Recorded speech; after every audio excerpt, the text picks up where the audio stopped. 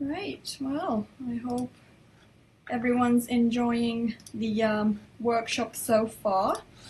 Right, let's get started. Oops, need to just recap. Oh, okay, excellent. So, great. So, hi everyone.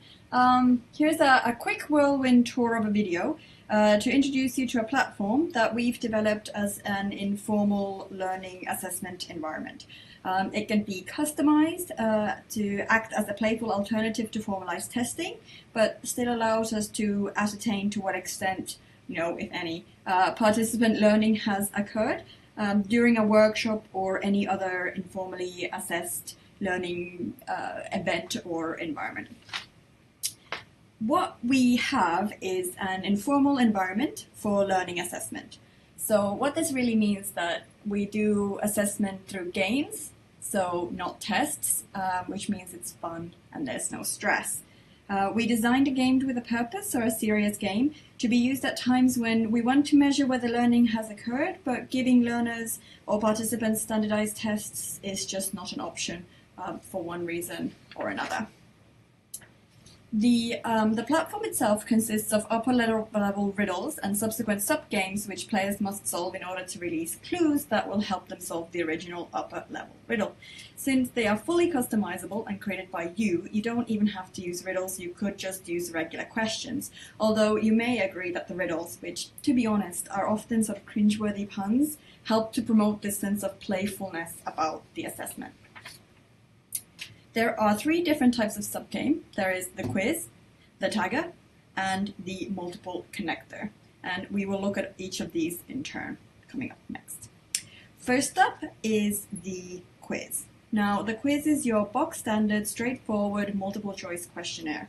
As game creator, you will set a number of wrong answers alongside the correct ones, and then the player is presented with this list from which they must choose the right one. You can limit how many opportunities the player has to answer the question, and you can also set a timer. The second type of subgame is called the tagger, and in this, players have a short amount of time to insert tag words about the image that you've uploaded as a part of the game. Now, as game creator, you have the power to determine not just the image the players will be tagging, but also the keywords which you determine to be the most relevant and most correct in the context of your workshop or whatever learning environments that you have set before the session. The third and final subgame is called the multiple connector. In this game, players are presented with these two columns of words and they've been put in scrambled order. So your task is to reorder the list so that the pairs match up perfectly. This is perhaps the most time-consuming to make, but the most rewarding to play. The platform imposes few limits on the creators of the games, so you are free to use it in any content that you find useful for your particular assessment and tailor it to the content of your particular workshop. And we also took a leaf out of the book of some successful citizen science projects, and we've included features such as a ranking table, which can be used to promote playful competition amongst the participants. And you can also watch a video, which has been narrated by my colleague Bernardo, which describes both the processes of playing and of creating the games using our prototype platform called Treasure Explorers.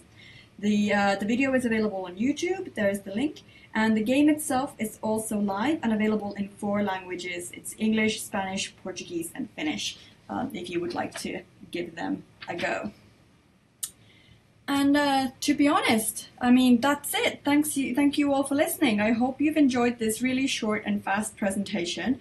If you'd like to read more about some of the work that we've been carried out using the platform, then have a look at these recent publications. And we're also happy to chat to any of you and answer any questions, so do drop us a line. We'd look forward to hearing from anyone who would be interested in using the platform. Thanks!